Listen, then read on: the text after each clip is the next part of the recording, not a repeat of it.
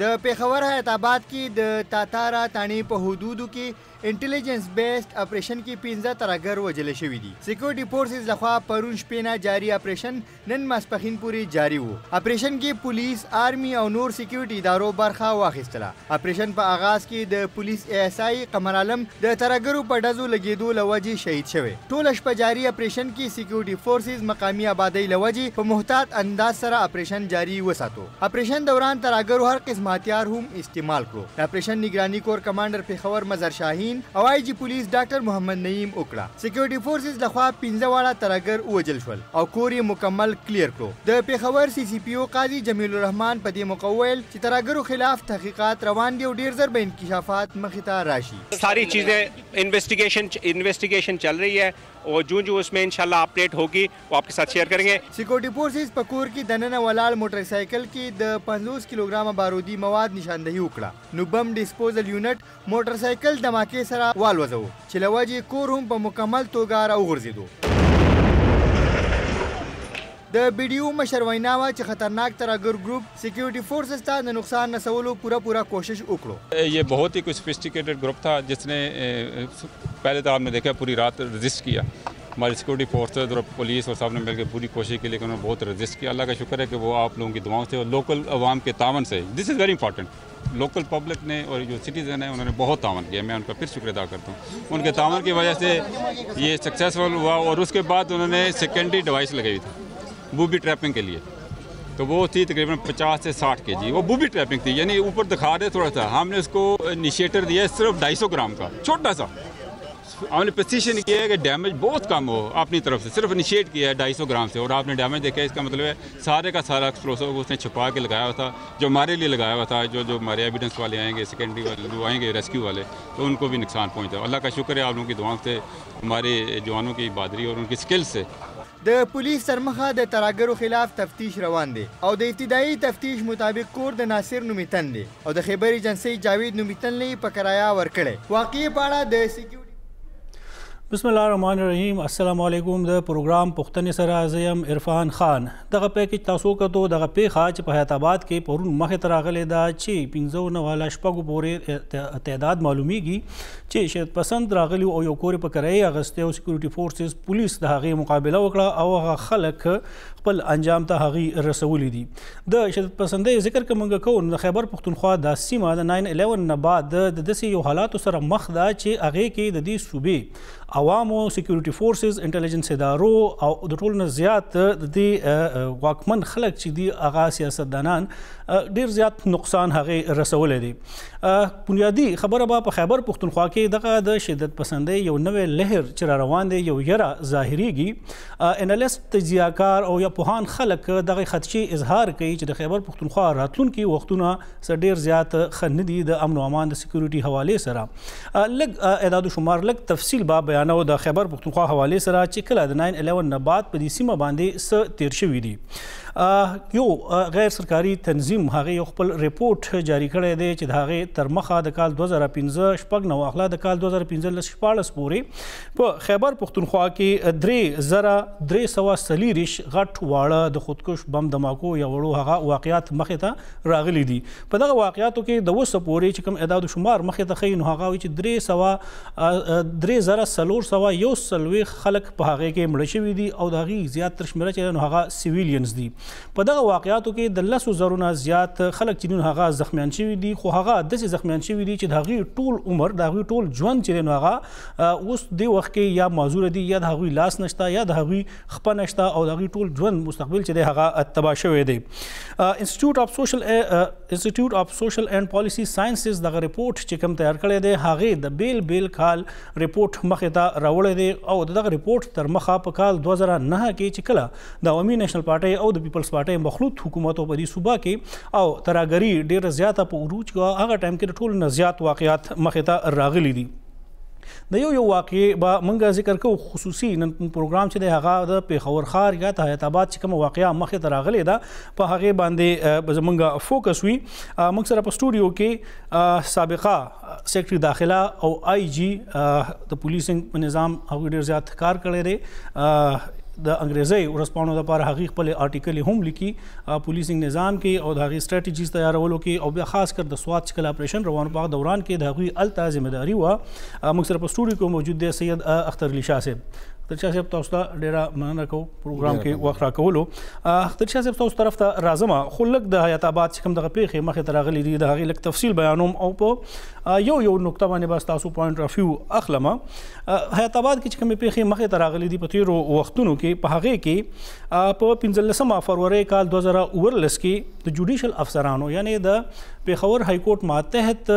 عدلیه د هغې د ججانو یو ګاډی روانو او هغه په نښه شو. په هغې کې یو ډرایور شهید شوی و. په 18 جولای کال 2019 کې بیا د اف سی یو ګاډی چې نو هغه یو خودکش حمله ور هغې سره جنګېدلی او د هغې په نتیجه کې دوه د اف سی اهلکاران چې نو هغه شهیدان شوي. په 23 نومبر کال 2018 کې د پولیس اے آئی جی ایډیشنل انسپیکټر جنرال اشرف نور صاحب باندې یو خودکش حمله شوی و او هغه په هغې کې شهید شوی و. په 1 دسمبر کال 2018 کې زری ټریننګ انسټیټیوټ کوم چې په یونیورسټي روډ باندې واقع دی په هغې باندې ټیرریسټ راغلي په رکشه کې د زنانو په جامه کې او په هغې باندې حمله کړې وه. په 28 فروری کال 2019 کې د پیښور های کورټ جج جسټس محمد ایوب باندې په پیښور فیس 5 کې یو قاتلانه حمله شوې وه او په هغه حمله کې هغه بچ شوی و هغه او د هغه ډرایور ډېر زیات زخمی شوي وو. تفصیل به اخلو خو دغه څومره واقعیات چې مخې ته شوي دي په هغې باندې موږ خبرې کوو د پولیسینګ په نظام باندې د انټیلیجنس ادارو باندې بیا چې کوم انټیلیجنس ادارې دي د هغې د معلوماتو د یو بل سره تبادله څنګه کېږي. قومي ایکشن پلان جوړ شوی او د هغې شل کمې نقطې چې وي د اوسه پورې په هغې څومره عمل درآمد وشو او د هغې سره سره چې کوم ټیرریسټ کوم ارګنایزیشن دي یا کوم آوټپټس دي او هغه پټ دي باوجود د اپریشن او د حکومتي دعوو نه باوجود هغه اوس هم دلته خپل وجود په نښه کوي هغه ښکاري. اختر علي شاه صاحب تاسو طرف ته راځم. دغه پیښه مخې ته راغلې ده. شروع به موږ د هغه قومي ایکشن پلان نه وکړو کومه چې یو ډېره زیاته افسوسناکه د 14 دسمبر کال 2014 کې د اے پی ایس اټیک وشو. د هغې نه بعد ټول سیاسي ګوندونه سیکورټي فورسز سیاستدانان فوج کېناستل او هغوی د دې مسلې نه مستقل ویستو هغه حل تلاش کولو دپاره یو پلان جوړ کړو. څه ګورئ چې کال 2015 کې کله دا قومي ایکشن پلان جوړ شوی دی ملیټري کورټس جوړ شو 4 کاله تیریږي 4.5 کاله تیریږي په هغه نقطو باندې آیا صحیح معنو کې عمل درآمد کیږي که نه؟ خبره دا دې نه مخکې نیشنل ایکشن پلان نه مخکې منسټري آف انټیریئر نیشنل انټرنل سیکیورټي پالیسي ورکړې وه او چې کومې خبرې په د نیشنل ایکشن پلان کې دي مور اور لیس تقریبا هغه خبرې هغې کې هم وې. موږ په کاغذونو کې ډېرې ښکلې خبرې ورډنګس بیوټیفل فریزز په انټرنل سیکیورټي پالیسي کې مو او بیا دا چې واقعات وشو نو نیشنل ایکشن پلان کې 20 نقاط وو او هغې کې ټولو له اوله یو نقطه خو دا وه چې کوم خلکو ته پانسي میلاو شوې وه نو هغې باندې یو پابندي وه میروټوریم نو هغه پورته کړې شوه. نو د دهشتګردۍ کې چې کومو خلکو ته پالسي وه نو هغه ایگزیکیوشن د هغې شروع شو. دویم بیا ملیټري کورټس خبره راله مین سټریمینګ اف فاټا والا خبره وه خو دې کې ټولو نه اهمه نقطه چې وه هغه پرایویټ ملیشیاز چې موږ ورته وایلنټ نان سټیټ ایکټرز وو په هغې باندې مکمل طور باندې پابندي او بیا ورسره کوم دا چیریټیبل ارګنایزیشنز دي چې هغې د هغې تھرو ټیرریسټ فایننسینګ کېږي د هغې باندې پابندي خبره. بیا چې د یو مرکزی نقطه چې ته د دې سټریټیجیک هغه وباسې که نه د 20 نقطو کې او بیا هغې لاندې نور نقطې فالو کې هغه د په ختمېدل د څه څیزه د ایکسټریمزم وایلنټ ایکسټریمزم. نو دا بنیادی نقطه ده د وایلنټ ایکسټریمزم دا یو مایند سیټ دی یو ذهنیت دی چې هغه دا ټول څیزونه ارسه تیاروي. نو د هغې لکه هیټ لټریچر دی سپیچونه دي وال چاکینګ دی دا ټول او بیا د دې آیډیالوجیکل لیډرز دي په مختلف ځایونو کې دي دا خو روزانه یو واقع شي بل واقع شي خودکش راځي یا غزان والو زی هغه په غیزي کیس ختم شو چې سو پر داغه د انډیویډوال دی هغه بټ شو کیس ختم شو دا خو خبره اصل دا ده چې سو کې تیاری هغه تر رسیدل اصل خبره ده نو افسوس خبره ده چې بعضو زینو کې خو منګه پاغي باندې عمل وشو خو نور بنیادی نقطې چې دي لکه سرکولیشن اف لټریچر خبره ده بیا منګه د مدرسو پکې خبره شوی و ضروري ده چې ټولې مدرسې د سي دي خو یو خبر چې تا نقطه پکې راوسته چې دا به د ایجوکیشن ډپارټمنټ لاندې راولو بیا تاسو د یونیورسټو ایجوکیشن انسټیټیوشنز دي تعلیمي ادارې دي ټریننګ انسټیټیوټس دي هغې کې چې کوم قسم نصاب دی د هغې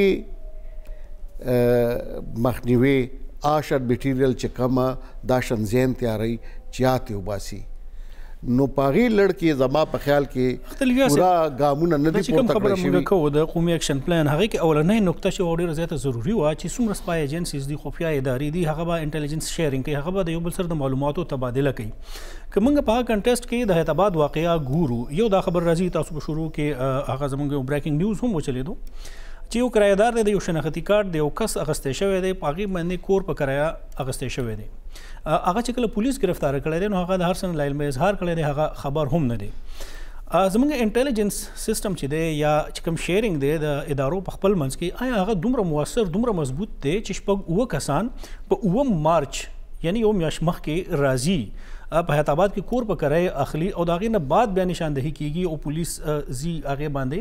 بیا د هغې خلاف کاروایی کوي هغه ټایم کې چې کوم زموږ هغه فینسنګ کیږي بارډر موږ مضبوطو په انټيليجنس شیرینګ او د قومي اکشن پلان اولنۍ نقطه هم دغه ده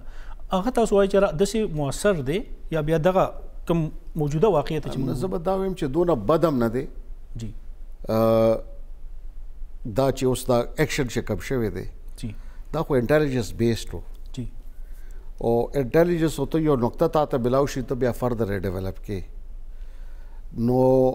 اوس چې کوم دهشتګرد دی یا ملیټنټ دی ما تا غونډه کې چې کله په عوامو کې ګرځي خلکو کې ګرځي نو خو ما تا غونډه کې سړی دی کنه اوس هغه رالو کرایه باندې یو ځای وایسته خو هغه وخت ټوپک هغه سره نه کنه هغه یو عام سړی رالو ځای وایسته بیا هغه دا ټول ارسه ګوري چې ارزي کې ناکامبندي ده او زی په زی تاسو د فینسینګ خبره مکا نو هغه دا طریقه چې را په ساده کپړو کې لاشه په موټر سایکل روان دي در سره هیڅ نشته چې چیکینګ کیږي تا شناختی کارت هم در سره ټیک وي تا به پریدي تا یې وایسته محفوظ وي بیا د ملګری ځان ته راځي پیاده راځي په ګاډي کې راځي لکه د دې سي د مریخ نه خو نه راځي خو زموږ د سوسایټۍ د دې حصه ده کنه نو هغه هلته زی وایسته کار شروع کو خو ورسره انټيليجنس ادارو کې دي شي هغې په موبایل خبرې کړي نورې خبرې کړي دې کې هیومن انټيليجنس هم وي هغې کې وایس انټيليجنس هم دی ټیکنیکل سایډ نو هغه هغې ډیولپ کو هلته ورته ورسېدو اوس هغه بله خبره ده دې باندې ځان ته بحث دی چې آیا دا زموږ یو پکې ځوان ASI د افسر پکې شهید شو درې پکې ټایم شپې ټایم اکشن مناسب و که نو سهار پکارو چې رڼا دی زه کارډن آف کړی وي او سهار چې کله رڼا او لیسی کوي ټیپ کې کړی وي دا ځان ته یو باس نو او بنیادی سوال دا نه پورته کیږي چې د خلک د کم ځای نه راننوتل په هغه ټایم کې د دیبا خامخا یو بل سره خبرې شوې وي هغه فون کالز چې کوم شي هغه ریکارډ شوي هغه دوران کې دغه خلکو لار نشو نیول کېدی د نو دغه بیا ظاهریږي چې اوس دلته پیکټس موجود دي وره خو وره دلته یوازې یو واقع چې دی دا به په آیسولیشن کې ځان ته به د هغې تجزیه نه کړي جی واقعات خو تسلسل دی په ډیرو کې ټارګټ کیدل کېږي لګیا دی په لکی کې وشو په پیښور کې تاسو د جج صاحب دا واقعه ویله دا په کویټه کې دا واقعات وشو زمونږ چې هزاره والا یا 200 کې شهیدان شو نو دا خو یو د واقعاتو چې کوم دا روانه د ولس کالو چې کوم دا کنفلیکټ دی د هغې یو تسلسل دی اعداد و شمار کمیږي زیاتیږي دا یو ذات حقیقت دی چې په شمالي وزیرستان کې چې کوم اکشن وشو او په خیبر 1 او 2 دا اپریشن یو شوې نو اعداد و شمار هغې نه پسته کم شوي دي خو څو پورې چې کوم میلیټنټس دي دهشتګردان دي د هغې چې کوم نیوکلیس دی هغه شانتي اوس هم موجود دی ځکه دا ظاهري دا واقعات چې اوس هم هغې ته سوشل او فزیکل سپیس اویلیبل دی او هغې دې جوګه دي او دونه د هغې کیپیسټي شته چې زمونږ د معاشرې نه خلک ریکروټ کي او بیا دونه وخت هغې ته میلاویږي چې ټرین هم کي ځکه چې دا تقریبا 19 غنټې پورا فوج انګیج ساتل پولیس انګیج ساتل نو دا د هغې ښیي چې کم لیول ټریننګ د هغې یو هغې سره به راکټ لانچرز نور ارڅه نو اوس په دې څیزونو باندې کار کول غواړي چې کم مین د هغې لیډرشپ دی نیوکلیس دی چې ختم کړی شي ورسره بیا موږ یو څیز نه دی هیرول پکار چې دا زموږ چې کومه خطه ده خصوصا د پښتونخوا والا هغه کې بلوچستان علاقه هم راځي او بل طرف ته د فینسنګ خبره دی او افغانستان دی نو دا جغرافیایي لحاظ سره چې دی یو څیز دی یو یونټ دی کنټیګوس دی نو که په افغانستان کې حالات کړکېچنه دي هلته که ایکسټریمزم دی که هلته دا حملې کېږي لګیا دی هلته دهشتګردي روانه ده نو نامحاله دا یو زه خو به دې ته وایم دا د یو ذهنیت یو مایند سیټ که په افغانستان کې دی که دلته دی د هغې یو مایند سیټ دی که هلته دا شان واقعات دي نو دلته به هم وي جی سر همدغې ته راځو څو ورځې مخکې په هلمند کې چې کومه واقعه شوې ده 8 هلته طالبان ورغلي دي او هغوی 200 کسان چې هغه مړه کړي دي هغې کې څه امریکایي هم دي افغانستان خلک هم دی تفصیل سره په دغه باندې هم خبرې کوو خو د یو دمې وخت شوی دی یو دمه اخلو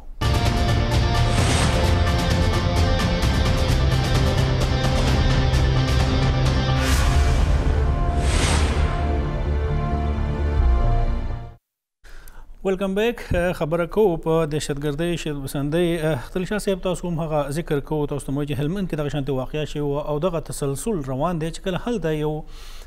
برید کېږي واقعه کېږي نو د هغې بیا لازمان په دې خطه کې په دې سیمه کې موږ څه اثرات وینو ډېر زیات واقعات مخې ته شوي دي او تېرو ورځو کې تاسو به کتلي چې د انډیا کوم جاسون راغلي و د هغې نه بعد هلته ډېر زیات واقعات شو کابل په نښه شو څه ګورئ چې دغه شانتې خطرات په راتلونکي وخت کې دلته د هغې څه امکان ظاهریږي یا څه خطره شته بالکل شته ځکه چې ما ووایي اوسه پورې چې دا څونه میلیټنټ ارګنایزیشنز دي دوی چې کوم نظریاتي لیډرشپ دی په خپل ځای باندې شته دا چې دلته دا اوس 15 کسان دی کې مړه شو جی نو دا خو فوټ سولجرز دي دا خو آخر چا ټرین کړي و که نه چا ریکروټ کړي و زمونږ چېرته نه لاړو زمونږ د مالي زمونږ د کوڅو نه زمونږ د کلو نه تللي دي که نه دې کې خو زما د اطلاعاتو مطابق 2 کسان خو د باړې مقامي دي جی بالکل نورو دریو نو نیم خبر نو دا یا چالک خو دوی خوب ونه کته که نه چې دونه لوی قدم دی پورته کوي نو شاته پوره لوی یو تنظیم شته د هغې هایرارکیکل خپل یو سټرکچر دی هغې په سیلولر فارمز کې کار کوي یو سیل یو ځای کې دی بل ځای کې دی چېرته ډاربن ټیچر ته اکټیویټ شي نو دا او بیا ورسره افغانستان ما خبر وکړه یو خو دا ده چې کوم ایڈمنسټریټیو ایکشنز کېږي لګیا دي یو سیکیورټي شیلډ خو موږ ورکړه کاروبار مملکت هم روان دی سکولونه هم روان دي نور زموږ ثقافتي څیزونه هم روان دي خو یو وقفې سره څه نه څه واقعات وشي چې هغه یو ډسټربنس پیدا کړي خو ورسره بین الاقوامي طور باندې ځکه چې دا سیز ټرانس بارډر دی دا صرف لوکلایز نه دی چې ایتنیک بیسډ خو دی نه د دې خو ریلیجس موټیویشن دی نو افغانستان کې موږ ته داسې هلې ځلې پکار دي چې دواړه ملکونه خصوصا د ټیرریزم او میلیټنسي دا خپل یو نمبر 1 دشمن وګړي او هغه ګامونه پورته کړي چې په یو پیج باندې وي موږ سره سردار بابک صاحب په لاین دی تاسو هم دا خبره به دغه ځای نه جاري ساتئ السلام علیکم سردار بابک صاحب وعلیکم السلام. بابک صاحب یو پیښه مخې ته راغلی ده په حیات آباد کې، په هغې باندې بحث کوو. اولنۍ پوښتنه ما اختر علي شاه صاحب نه هم وه، ستاسو نه به هم وي ایز ا سټیک هولډر چې باقي ستاسو جماعت هم وو. په کال 2015 کې یو قومي ایکشن پلان جوړ شو او په هغې کې ټولو سیاسي جماعتونو یو اتفاق رای سره کنسنسس سره یو شل نقطې ایجنډا هغه تیار کړه او باقاعده د هغې منظوري وشوه. د هغې لاندې بیا ملټري کورټس جوړ شو. د ملټري کورټس هغه اعداد و شمار به هم زه وروسته بیانوم. څه وایي چې هغه کوم نقطې دي په هغې باندې عمل درآمد روان دی که نه؟ ځکه چې پرون بله ورځ د اسمبلی اجلاس کې هم تاسو د لا اینډ آرډر او سیکیورټي په هغې باندې ډېر زیات ډیبیټ کړی و. جی بالکل. د ټول ناول خو ستاسو نه بخښنه غواړم ځکه چې ما تاسو سره کومیټمنټ کړی چې زه به ستاسو سټوډیو ته حاضرېږم جی او بخښنه غواړم چې د څو مصروفیاتو په وجه باندې ستاسو سټوډیو ته حاضر نه شوم. او باقي د حیات آباد د پیښې په حواله یا د قومي ایکشن پلان په حواله باندې خو د عوامي نیشنل پارټۍ چې کوم سټانس دی هغه ډېر زیات واضح دی. او د اولنۍ ورځې نه موږ بیا دا مطالبه کوو چې افغانستان او پاکستان چې دواړه د دهشتګردۍ ښکار ملکونه دي او په حکومتي سطح باندې سفارتي سطح باندې په عوامي سطح باندې د اعتماد یو ډېر لوی فقدان دی، کمی دی. او دا ضروري دی د دهشتګردۍ ختمولو دپاره او د دهشتګردو ختمولو دپاره د دې دواړو ریاستونو ترمنځ د اعتماد نه ډک چې کوم تعلق دی. او بیا ظاهره خبره ده چې دواړو ملکونو په یو بل باندې اعتماد دي، نو دشمن د دواړو ملکونو شریک دی. خو نه پوهېږو چې څه وجوهات دي بیا د دنیا د طرف نه د بین الاقوام د طرف نه هم په پاکستان باندې دا پریشري چې کوم کلګم تنظیمونه دي، یعنی دلته خو هغه تنظیمونه کلګم په اخبار کې یا په کاغذ کې کلګم ګرځولي شوي دي، هغه نن هم په نورو نومونو باندې لګیا دي، چندې کوي او خپل تبلیغات کوي. او که تاسو وګورئ نو دا واقعات چې دي دا په هر ځای کې روان دي، د ټارګټ کیلینګ په شکل کې او حملې کېږي. او بیا د حیات آباد تاسو وګورئ څو ورځې مخکې په جج صاحب باندې حمله وشوه په حیات آباد کې. یا دا پرونی چې کومه پیښه راله دلته سوال ما پرون هم په اسمبلی کې راپورته کړي چې په ترقي یافته ترقي مهذبه ملکونو کې په انټیلیجنس باندې ډېر زیات فوکس کېږي، په سرویلنس باندې ډېر زیات فوکس کېږي. نو لږ دا چې دا زموږ انټیلیجنس چې دی دا ډېر زیات کمزوری دی، ځکه چې موږ ګورو موږ وینو او دا ټول ولس چې دی دا وطن چې دی دا د دهشتګردۍ ښکار دی چې دهشتګرد کله مو غواړي او په کوم ځای کې مو غواړي او څوک مو غواړي نو هغه یې ټارګټ کوي. او یو دا ډېر لوی سوالیه نشان دی. مثال د حکومتونو او د ریاست د ادارو په کارګزارۍ باندې چې موږ خو وایو په خوله باندې چې موږ د دهشتګردۍ خلاف یو، خو دا په عمل کې ثابتول دي. دا کوم قومي ایکشن پلان چې جوړ شوی دی خو دا د ټولو حکومتونو د ټول سیاسي جماعتونو او د ادارو مشترکه یو پلان دی. نو په کار دا چې په هغې باندې عمل درآمد وشي او په دې واقعاتو کې دا دهشتګردي چې دا ختم شي. تاسو وګورئ په کوټه کې مثال چې هغه بله ورځ کومه واقعه وشوه، نو دا ټول واقعات داسې دي چې دا ډېر زیات د افسوس دي. خو بدقسمتي دا ده چې نه پوهېږو چې ولې داسې کېږي. او بیا ریاست له پکار دي چې ډېر په واضحه توګه باندې چې څنګه خبره کوي چې موږ د دهشتګردۍ خلاف یو، چې په عمل کې دا خبره ثابته شي او دلته دهشتګرد ختم شي او دلته دهشتګردي ختم شي او دا خلکو کې چې کومه یاره ده چې دا ختم شي. د هغې دپاره یو پولیټیکل ویل چې دی او یو کمیټمنټ چې دی دا په عمل کې په ګراوند باندې ښودل چې دي دا ډېر زیات ضروري دي، ځکه چې د ولس هم بیا په دې خبرو باندې باور پاتې نشي او د بین الاقوام هم باور او بروسه چې دغه پاتې نشي، نو د هغې سره ریاست بدنام هم شي او هغې سره ریاست کمزور هم شي. د کوم صورتحال سره چې نن زموږ وطن ملک چې دی دا ور مخامخ دی. سردار ابک صاحب بحیثیت دغه د قومي ایکشن پلان هغه سټیک هولډرز یا یو سیاسي ګوند که موږ وګورو ستاسو چې کوم دور په هغې کې موږ دا د شمار مخې ته کېښودو د ټولو نه زیاتې دماکې شوي دي او کال 2009 چې و نو هغه د ټولو نه زیاتې 1580 یا 600 پورې هغه دماکې په دې صوبه کې شوي دي. ډېر زیات خلک د هغې نه شهیدان شوي دي او ډېر زیات زخمیان شوي دي. داسې کې بیا هغه راځو تاسو وایئ چې هغه کوم نکات دي په هغې باندې منوان عمل درآمد نه کېږي.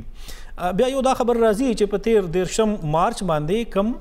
ملټري کورټس هغه ته چې په 2019 کې ایکسټنشن ورکړی شوی هغه ختم شوی دی او حکومت یو ځل دا بیا کوشش کوي چې هغې ته نور یو 2 کاله ایکسټنشن ملاو شي. ظاهره خبره ده چې په هغې باندې به تاسو یو غټ سیاسي ګوند دی کینی به خپله مشاورت به کوي. وایي عوامي نیشنل پارټي په دغې حق کې دا چې ملټري کورټس ته نور ایکسټنشن ملاو شي. او ظاهره خبره څنګه چې تاسو ذکر وکړو عوامي نیشنل پارټي خو یو تنظیمي پارټي ده او د داسې قسم له فیصلو باندې یا پالیسو باندې فیصله کول چې دي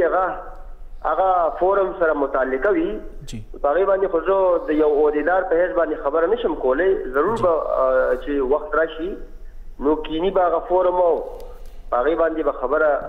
کېږي فیصله به کېږي چې څه کول پکار دي او څه به عوامي نیشنل پارټي کوي. خو تاسو د عوامي نیشنل پارټۍ په دور کې د تماکو تعداد په حواله خبره وکړه نو بلکل همداسې وه. او که تاسو وګورئ 2008 کې چې کله عوامي نیشنل پارټي په اقتدار کې راغله نو د هغې نه مخکې سوات ته وګورئ یا ټولې صوبې ته وګورئ قبایلي سیمې ته وګورئ چې په قبایلي سیمه کې د ټولې دنیا نه دهشتګرد راغونډ شوي وو او د هغې اډه جوړه شوې وه او داسې په سوات کې او په ټولو علاقو کې دهشتګرد تنظیمونه چې وو دا موجود وو. د دې د خو انکار پاتې نه دی او دا خو ډېر برملا د دې ریاست او واکداران په ډاګه وایي چې دا کار چې موږ کړی دا موږ ښه نه دی کړی چې هغه طالبان هغه جوړ کړي دي یا هغه تنظیمونه هغه جوړ کړي دي او یا هغه پراکسي واس چې کوم جوړو دا خو په خپله ریاست مني چې دغه کار ښه نو په پردي جنګ کې ورته اورېدل چې دي هغه نه و پکار. او بیا موږ عوامي نیشنل پارټي خو د ټولو د سیوا د هغې جنګ ښکار شوه. دا یوه خبره ضرور کول غواړو چې کله بیا د ریاست واکداران دا خبره کوي چې موږ د دهشتګردۍ خلاف یو نو تر اوسه پورې چې د عوامي نیشنل پارټۍ د 1000 نه سیوا تاسو ټول خلک یې ګواه یې ټوله دنیا یې ګواه ده چې زموږ مشرانو وزیرانو ممبرانو صاحب الرای مشرانو تنظیمي عهدیداران په دې جنګ کې شهیدان شوي دي. خو د ریاست د طرف نه د یوې ادارې د مشر د طرف نه به تاسو دا نه اورېدلي چې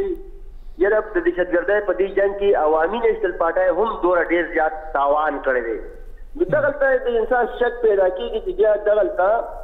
او بیا کله هم تنظیمونو خلاف ایکشن هم نشي اخیستی او په دې ریاست کې دننه بیا هغه خلک لګیا دي چې ما ذکر وکړو چې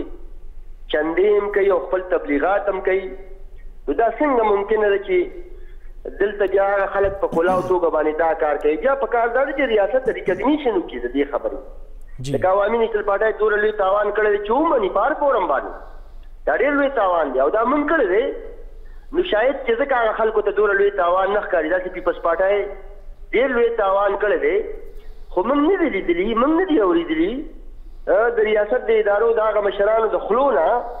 چې ګنې هغوی دا ومني د هغې اعتراف وکړي. نو دلته شک پیدا کېږي چې بیا دلته جنګ چې دی دا د بعضې خلکو کاروبار دی کاروبار او هغوی چې دې شي ته دوام ورکوي نو دا خپل کاروبار ته دوام ورکوي. نو ځکه بیا دنیا هم سوالونه پورته کوي او که تاسو ګورئ دلته ولسي طور باندې هم هغه مزاحمتونه چې دي هغه نن لګیا دي چې په بغاوتونو کې بدلېږي او تاسو ګورئ چې د دې سیمې په مختلفو حصو کې بیا ولس راپاڅي ولس. نو په کار دا ده چې د ریاست ادارې واکداران دا څیزونه ډېر سنجیده والي. دهشتګردي دلته ډېره لویه مسله ده. دا ومني چې پښتانه په دهشتګردۍ کې د ټولو نه زیات نقصان چې دی دا پښتنو کړی دی. زموږ وسایل تباه شوي دي زموږ اقتصاد تباه شوی دی جاني مالي نقصان پښتنو ته شوی دی. نو د دې حل راایستل پکار دی ځکه چې ټول ولس چې دی هغه هم د دهشتګردۍ خلاف دی. خو دا د ریاست آئیني ذمه داري ده چې د ریاست هر بشر لا هر شهري لا د هغه مال لا او د هغه سر لا جان لا تحفظ ورکړي. دا آئیني ذمه داري ده د هر ریاست دا د دې ریاست ذمه داري ده. صحیح ډېره مننه سردار بابک صاحب خپل رای راکولو. علی خان صاحب بابک صاحب ما خبر وکړله کله د تنظیمونو خبر وکړه شو او بیا تاسو ګورئ چې پاکستان باندې یو عالمي دباو هم او د فاینانشل ایکشن ټاسک فورس هغې کې چې په ګریډ لیست کې موږ شاملېدو هغه یې روا یا نور زیات امداد چې د هغې زموږ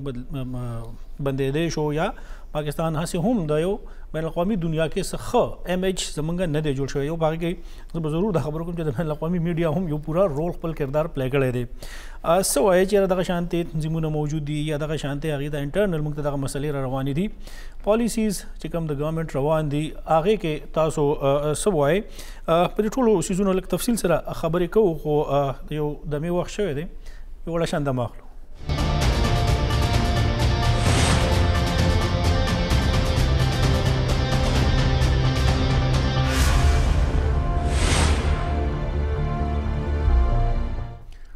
ویلکم بیک.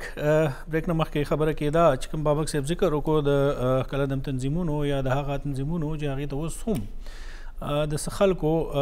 پشتپناهي حاصله ده یا د هغې څه امداد حاصل دی او هغه اوس هم سرګرم دي د هغې د وجې نه پاکستان باندې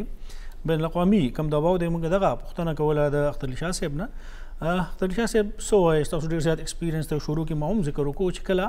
ترهګري په خپل پیک باندې وه په دې خیبر پښتونخوا کې د سوات اپریشن یو ډېر زیات غټ حکومت سخته فیصله کړې وه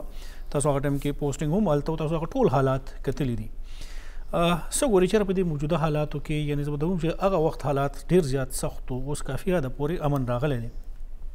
څه ستاسو ایکسپیرینس دی څه هغه ټایم کې تاسو کتلي وو یا چې دا اوس کوم موجوده حالات کوم طرف ته روان دي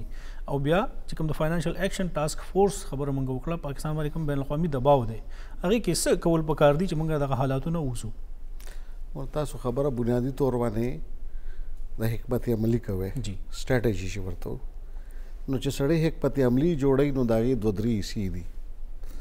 اول سړی سوچ کوي چې دا زه دلته قبضې کې ولاړ یم او دلته ولې را رسېدلی یم نو چې ته دا د دې یو ځل تعین وکړې چې زه دلته ولې ولاړ یم بیا به مخکې خبره دا وي چې زه چېرته تل غواړم او څنګه به ځم نو چې وروستو دا صرف 18 کاله نه دي بلکې دا چې په دې سیمه باندې چې کوم دا جنګ دی دا وروستو د 40 کالو نه 40 کالو نه دی. جی دا د ضیاء الحق وخت کې چې کله منګه پالیسۍ جوړې کې وا وخت ورته منګه چونکې امریکا او پاکستان آ ټایم کې یو سټریټیجک انټرسټ میچنګ کولو جی نو منګه سوویت یونین را ایسارولو نو ملګرتیا هم امریکې سره وکړه او جهاد هم د جهاد په نوم باندې منګه تنظیمونه جوړ کړو او هلته جهادیان استول شروع کړو نو بیا چې دا بیا د طالبانو حکومت هم رالو موږ اول ټولو نه اول موږ تسلیم کړو نو د هغې سیاسي او معاشرتي اثرات زموږ په دې سیمه باندې هم راله نو هر سړي ته هغه رول ماډل ښکاره کېده په جنازه کې به هم خبره کېده او په ودونو کې به هم کېده او په ماله کې به هم کېده چې دا خو ډېر رول ماډل حکومت دی او دا دلته هم داسې پکار دی. نو بیا چې 9/11 راله نو دلته او ستا سټریټیجک انټرسټ بیا یو مس میچ شروع شو نو ډېر هغه تنظیمونه چې کوم اول دلته به یې نه کولو خو هلته خو به یې کو نو هغوی پکې سپلنټر ګروپس جوړ شو نو هغوی د پاکستان ریاستي ادارو خلاف هم کاروایی شروع کړه نو اوس بیا یو وخت داسې هم رالو چې هغوی دونه جوګه شو چې هغوی متوازي حکومتونه جوړ کړو نو ایڈمنسټریټیو ایکشنز خو شو لویه کامیابي دا وه چې په سوات کې په شب قدر کې او په دې علاقو کې متوازي حکومتونه ختم کړي شو او بیا هم هغې نه باوجود په شمالي وزیرستان او په هغې کې متوازي حکومتونه حکومت نوم خو یو څیز ده ان ګورن سپیسز به دې ته وایي دنیا کې لټریچر جی بیا هغه ایکشن وشو خو بنیادي خبره اوس دی کې دا راځي باید چې بنیادي نقص قبضې کې دی حکمت عملی خو بتاله صحیح جوړی چې ته صحیح تشخیصو کې د مرض صحیح نو چې د پاکستان تاریخ باندې سړی نظر اچي یو فالټ لاین لټې نو منګه دا مذهبي ادارې خو مخکې وي پاکستان نه مخکې وي پاکستان نه پسم وي خو دهشتګردي په دې صورت کې نه وه ټیک دا انډیویژولی انفرادي لیاقت علي خان په جلسه کې وجلی شوی و. عام د دهشتګردۍ یو شکل و خو یو انفرادي عمل و. تنظیمي لحاظ سره خو چا دهشتګردي نه وه نو خو چې کله ریاست دا مذهبي کارډ استعمالول شروع کو د خپلو مقاصدو دپاره نو هلته بیا دا تنظیمونه او په دې محلو کې دا ریکروټمنټ شروع شو خاص کر د افغان جهاد په نوم باندې. دغه افغان جهاد چې دی یا په تېرې کې ماضی کې زموږ کومې پالیسیانې اوس دا بیماري ده دا بیماري چې دی کې اوس به موږ دا نه کوو چې دا ښه دی او دا بد دی. کلیریټي یو بالکل صاف ذهن سره چې دا مذهبي انتها پسندي چې کوم شکل کې دي دغه پالیسیانو موږ ته د ګټې نه زیات نقصان نه دی راکړی. بالکل نقصان یې راکړی دی. نن زموږ معیشت په قبضه کې ولاړ دی. څه وجه ده؟ تاسو د فاینانشل ایکشن پلان د ټاسک فورس او د دې خبرو کا قوانین خو موږ سره ټول دي هر قسم انټرنیشنل ټریټي باندې موږ معاهدې کړي دي ساینونه هم کړي دي. خبره امپلیمنټیشن کې راشي. دا چې کوم ایشیا سپیسیفک رالو هغې مین ابزرویشن څه دي که اف آی اے ده که سټیټ بینک دی که نور ادارې دي یا دي د هغې کیپیسټي ایشوز دي. هغې چې کوم ټیررسټ فایننسینګ کېږي که د چیریټي زمونږ مختلف چیریټي والا کم ادارې دي ټولو ته معلومې دي. د هغې زمونږ ادارو کې هغه سقط نشته چې د دې مخنیوي وکړي. اوس موږ ډېر څیزونه لکه امپلیمنټیشن دپاره سختي شروع شوه. سټیټ بینک ریګولیشن سخت دا چې کوم بېنامي غونډه کې ټرانزیکشنز به کېدو په هغې باندې پابندي. نن زه یو بینک ته تللی وم نو هغې کې هغې دا ټول ویریفیکیشن زر کول دا ښه ګامونه دي. نو چې څو پورې موږ لکه د نیشنل ایکشن پلان کې یو خبره دا هم ده چوکنګ دی فایننسینګ اف دی ټیررزم نو هغه اوس کیبنټ میټینګ وشو چې هغې کې کاونټر ټیررزم ډپارټمنټ ته دا ټاسک فورس کو چې دی به ماغه خو صرف دا خو د هغې یو قسم ابتدا ده. خو خبره دا ده چې اوس د هغې چې تا یو کانسیپټ ورکې قانون هغې لاندې بیا به ته د خلکو هغه ټریننګ آشان کې چې هغې کې دا کیپیسټي وي چې دا سیز انویسټیګیټ کولی شي. بیا د انټیلیجنس شیرینګ او دا خبره چې کوو بیا د انویسټیګیشنز خبره کوو د پولیس یو غټ افسر ای آی جي اشرف نور صاحب هغه شهید کېږي هغه باندې خودکش حمله کېږي. دومره وخت تېرېږي د هغې تحقیقات یا شوي دي یا مخې ته نه دي راغلي. هغه ځای کې بیا د پولیس هغه رول چې دی تاسو څه ګورئ هغې ته او بیا چې کوم دغه پرون واقعه شوې ده کې او دغه خبرې مخې ته هم راغلي چې دغه خلک په هغه حملو کې او په هغې کې هم ملوث وو. د هغه او د دې حملو هغه تسلسل یا هغه واقعات چې موږ ګورو دې کې 15 میاشتې تېرې شوې. تاسو یو اشرف نور صاحب خو نه دی چا به څوک به جاړو موږ. اشرف نور صاحب په دې بنیاد باندې هم چې هغه د پولیسو غټ افسر و. وګوره خو د دې ملک سابقه وزیر اعظم محترمه بېنظیر بټو صاحبه چې دی شهید کړی شوی وه څه پته یې ولګېده. او بیا ټول لوی خبره دا ده چې اومني ویشي کم کسان خو سپایان دي که نه. اصل خلکو چې دی کم ماسټر مایند دی دا یو فینامنا ده. اصل خبره خو دا ده چې نیول غواړي ډېر خلک نیولي شوي هم دي په مقابلو کې چې دی وژلي شوي دي په د هغې تعداد په زرګونو کې دي چې کوم وژلي شوي دي خو هغې نه باوجود واقعات خو نه بدلېږي. نو هغه اصل جړ ته تلل غواړي هغه فالټ لاین چې دی که نه ټیکول غواړي او د هغې ما درته دا ذکر وکړو چې فالټ لاین کوم ځای کې دی. سر سپیسیفیک دې ته راځو چې دا کوم اوس خبر مخې ته راغی چې یو کس شناختي کارډ هغه په نوم باندې یو بل کس راځي او هغه کور په کرایه باندې اخلي. صوبایي حکومت به هم ښه اقدام کړی دی چې یو کرایداري په نوم باندې یو ایکټ راغلی دی چې د هغې نه په اسانه باندې پته هم لګي. په هغه صورت کې بیا تاسو ګورئ چې پولیس او د هغې ویریفیکیشن کېږي هغه پراپرټي ډیلر راځي یا کور داسې په هغه باندې ناستي امپلیمنټیشن هغه عمل درآمد په دغه قانون کولو باندې هغې اختیار هم هغه پولیسو ته ورکړی دی. بیا د هغې باوجود دغه شانتې پیښه مخې ته راځي. وره خو اوس د دې یو تجزیه پکار ده چې کله نه دا قانون نافذ دی چې اول موږ پېښور به راولو ایز ا کیس سټډي چې اوسه پورې څونه خلکو رجسټریشن کړی دی او د هغې په نتیجه کې اوسه پورې څومره جرایم یې نیولي دي. نو که فرض کا هر کال کې نتیجه 0 وي نو دا خو زه وایم بیا د خلکو هغه فنډ هسې خلک تنګول دي، ټیننټ هم تنګول دي او چې کوم لینډلارډ دی هم تنګول دي او نتیجه چې د اخر کې بیا دا روزي. نو د دې یو تجزیه د کیس سټډي پکار ده، د دې هر کال اعداد و شمار کتل غواړي چې د دې په نتیجه کې اوسه پورې موږ څومره کیسونه ټریس کړي دي. نو بیا به پته لګي چې ISHO څومره مؤثر دی په خپل علاقه کې، دې نه څه فایده دي که هسې هلته بس اندراج وشي او سیز پروت دی. جی خلیفه صاحب موږ سره ټایم کم دی او بخښنه غواړم. دغه اخیری خبره چې کوم خلیفه صاحب وکړله چې هغه اکټ قانون خو موجود دی او د هغې کې بیا د پولیس پرفارمنس د حکومت د طرف نه د هغې امپلیمنټیشن په هغې باندې څومره عمل درآمد کېږي که هسې خلک تنګول وي نو هغه خو هسې هم وي او که نتیجه دغه وي کومه چې د حیات آباد دغه پیښه دغه واقعه مخې ته راغله هغې باوجود دغه چې کوم پیښه مخې ته راغلې ده هغې کې د پولیس نه زیات ګوتې چې کومې پورته کېږي هغه په دغه ادارو باندې چې هغه د هغې انټلیجنس شیرینګ دی، هغه د هغې چې دغه خلک باوجود د دې چې فنسینګ کېږي خلک څنګه دلته رالل، څنګه هغې یوه نیمه میاشت په هغه کور کې تېروله. تحقیقات روان دي، تاسو به وخت په وخت به د هغې نه خبرو چې څومره اپډیټس راځي. دا د نن پروګرام اجازه راکوي. د الله په امان.